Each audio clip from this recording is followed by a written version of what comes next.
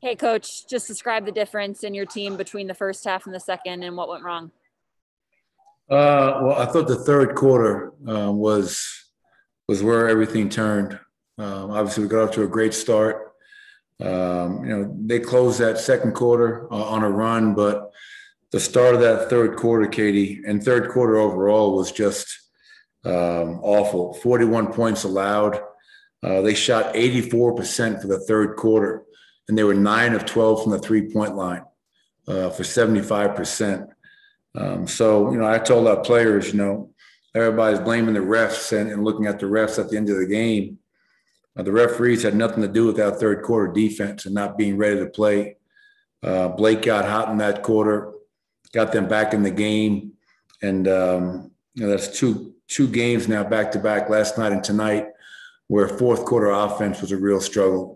Turnovers, we had 5 turnovers in the fourth quarter, only 1 assist. And obviously we only scored 15 points. We were 0 for 7 from 3 and shot 26% from the field. So I'm sure our guys are a little bit tired. We had another guy miss the game, and Aaron Gordon. So silver lining, Marcus Howard, Vlatko, guys that got a chance to play, Bowl. They got a chance to play some real game minutes. And those guys did a pretty good job. Kyle Fredrickson. Hey, Michael, just a quick update on Aaron. Do you expect him to be back on Tuesday? And with Paul Millsap, was there any reason that he didn't get any minutes tonight? Aaron Gordon, I think he was leaning towards trying to play tonight. But I didn't see the value in him going out there, not feeling 100%. So it was kind of my call. He wanted to give it a go, my call to shut him down. So this is more just precautionary. He felt something, didn't feel really comfortable. So I made the decision to shut him down. And Paul Millsap, tonight was our third game in 4 nights.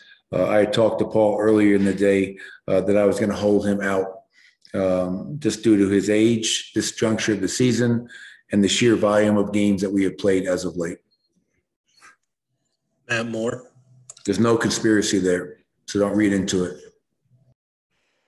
We asked Nikola about not only the physical drain on the season, but the mental drain. The guys, obviously, this has been a nightmare season for everybody, including yourself. Your rotation is so short. You've got 4 games left. You're 2 back of the Clippers. It's still catchable, but that's going to be tough. And there's not probably a lot of advantage from between the 3rd and the 4th seed. But with your rotation so short, are you going to be able to get guys a mental rest over this next week to get bodies and minds right before the playoffs? Do you have enough room in the rotation to do that? I guess we'll see. Come Tuesday, we'll find out who's available for the Charlotte game. I know Monte Morris is getting closer and closer. Hopefully Aaron Gordon will be feeling better by then, where he can maybe get a chance to get out there and play. The one silver lining from the play-in tournament for us is that after our game on Sunday in Portland, we will have that entire week to prepare for the opening weekend of the playoffs, which will probably start on that Saturday. So those days will be really valuable mentally and physically, Matt, to get our guys a break while preparing for the first round. Regarding the last 4 games, I'm going to try to get some of our high-minute guys, Nikola, Michael, Facu, Aaron Gordon, all those guys. If I can get them a game or 2, we'll definitely look to do that. But as you mentioned, we have to have healthy players behind that to be able to do that. So we'll see what happens as we move forward. Ryan Blackburn. Coach, I know that tonight may not be the best approximation for it, but this team has had some struggles, like you mentioned earlier, in the fourth quarter, just generating offense consistently. When Nikola is off the floor, especially with guys out as often as they are, who do you turn to in those situations, and how important is that going to be as the playoffs come about? Yeah, I don't think we've had a season-long issue in the fourth quarter. I don't know if you're alluding to that. I wouldn't agree with that. I would definitely agree that tonight and last night it was a huge issue at Utah at home. And obviously Nikola is going to be the centerpiece. And for a long time, obviously, we had a 2-man game of Jamal Murray and Nikola that was some of the best closing basketball that the NBA has currently. So with no Jamal, no Will, no PJ, no Monte, and tonight no Aaron, you're asking guys to do things that maybe they're not accustomed to, or at least here, not accustomed to doing it in a Denver Nugget uniform. We had a couple of stretches late, 2-3 minutes to go, where we got stops and we had transition opportunities. We just couldn't finish. We couldn't score. We turned the ball over. And so that's something that we have to look at. But as we move forward and we get Nicole the rest he needs, I know in the fourth quarter, he's been one of the more clutch players in recent years.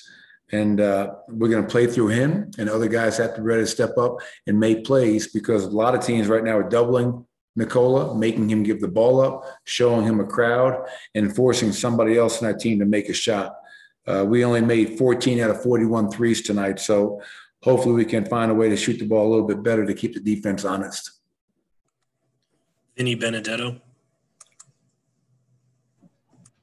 Hey, Michael, have you been at all surprised with Facu's ability to score with the more opportunities he's had over the last few weeks? I wouldn't say so. I mean, the one question mark you could say regarding Facu's game was his ability to make shots, the three ball. Can he make shots from the three-point line consistently? Obviously, tonight he goes 3 of 6. He got to the foul line 8 times, 19 points, and he's so quick. And he's such a smart player. He knows that big guy does not want to leave Nicola's body, whether it's in pick and roll, in the post, and he's taking advantage of that. He's putting a tremendous amount of pressure on the opposing team's defense, which is great to see. So Michael got it going early tonight. Obviously, Nicola 29, 7 and 6, Austin, Facu, all guys in double figures, and obviously Marcus Howard. Really happy for Marcus. That kid has just worked his butt off the whole year long. And, to throw him out there in the middle of the game, first half, meaningful minutes, it was great to see him go out there and respond and produce the way he did. So happy for Marcus as a side note. All right, Coach, we got time for one more. And Sean Keeler. Michael, you talk about how good a closing combination Jamal and Nicola have been, and we get spoiled watching that, finish that. Does Michael have to be that guy, as good as he starts games, often for you one? And what kind of challenge is that rotation when you're playing injury musical chairs for like weeks trying to set this up? It's like a pitching rotation. You don't have any pitchers lined up. Yeah, well, the first question, Sean, Michael has to. I mean, if it's not Michael, who is it?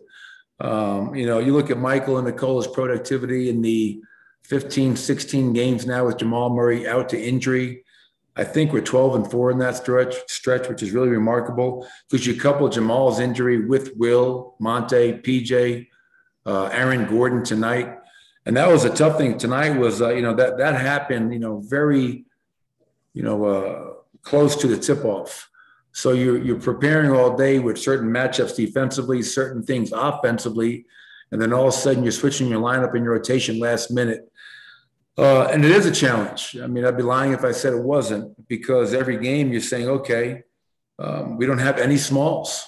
That's why we tried playing big. We played Michael at the 2, Aaron at the 3, Paul 4, Nicola 5, because we didn't have a lot of smalls.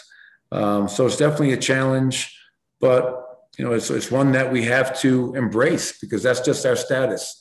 That is who we are right now. We have a lot of guys out to injury. So you have to find a way to figure it out and find a group that's going to go out there and play the right way. That's 2 games in a row. Mind you, Brooklyn's the number 1 offense in the NBA. Utah is one of the top 4 offenses in the NBA. But to give up 127 last night, 125 tonight, a 41-point quarter, regardless of the injuries and the musical chairs that you mentioned, we have to find a way to defend a lot better. And hopefully we'll be able to do that on this upcoming road trip. Thank you, Coach. All right. Thanks, guys.